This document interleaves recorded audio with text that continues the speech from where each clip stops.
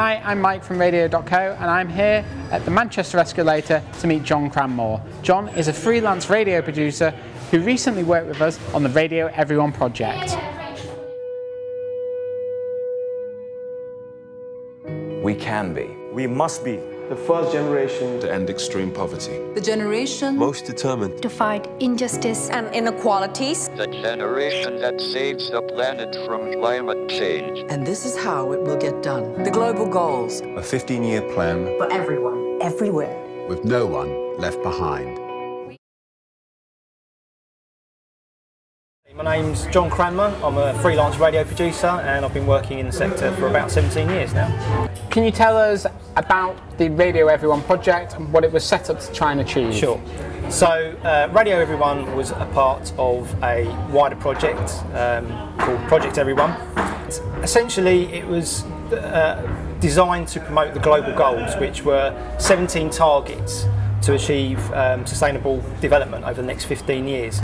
Can you go into a bit more detail about specifically how you used our software and how that helped you to manage the schedule that you broadcast around the world? The unique thing that we wanted to get from Radio Everyone, from the pop-up radio station, was that wherever you were in the world, you would get pointed towards a language stream, one of 10 language streams, which was closest to your native tongue.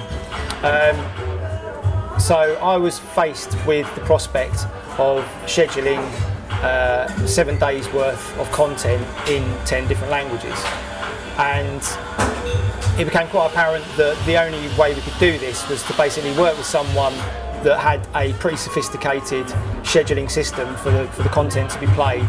So it was on the recommendation actually of a guy called Sam at Freeform Radio, who mentioned you guys.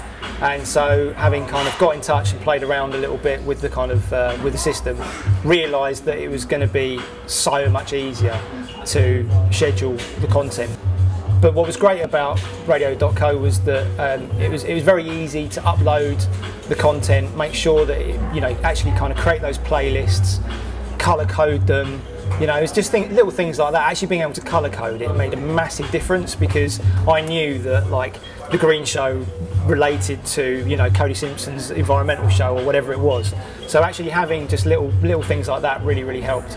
And like I say, just being able to kind of like see the week and see where everything slotted in was just massively helpful. Did using our service make the whole process of broadcasting the station easier then? Absolutely, yeah. It made it so much easier than I thought it was going to be. I knew very little about streaming before working on this project, and within a few days I felt like I was an expert. I mean, one of the things that was absolutely kind of key was that we wanted to be able to add additional content and change the schedule around once we were broadcasting.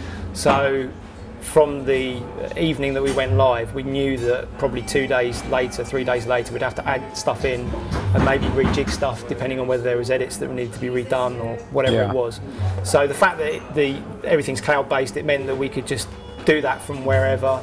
It didn't really matter like whether I was necessarily like in front of a computer or on my iPhone. There was ways of basically jigging things around, which made a massive difference. Being able to have a really granular control over the schedule is quite important.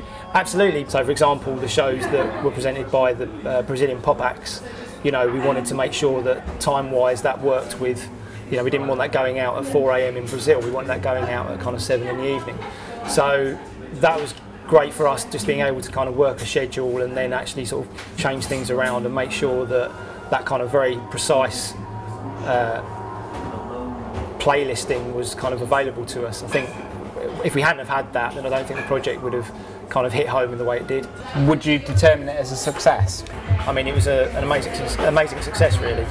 We reached listeners in 117 different countries via the streams, which is phenomenal, and we reached somewhere in the region of 253 million listeners, which is absolutely amazing. So who were kind of some of the celebrities involved in the project? Musicians and bands. There was people like Cate Blanchet, Paloma Faith, Rita Ora, Cody Simpson. We also had quite a few film stars and actors that contributed to Radio Everyone. We had Cate Blanchet, Hilary Swank, Michelle Yeoh, an English actor called Mark Strong. most of them were presenting documentaries, but Cate Blanchet and her husband did a very interesting music show, which is all connected to kind of themes of belonging. So do you think, in general, with pop-up radio stations, do you think we'll start seeing more of them? I think the sort of level playing field that you've got now when it comes to entering radio and entering broadcasting is fabulous, and it does mean that the barriers of entry to the sector are just not there, and I think that's an exciting prospect.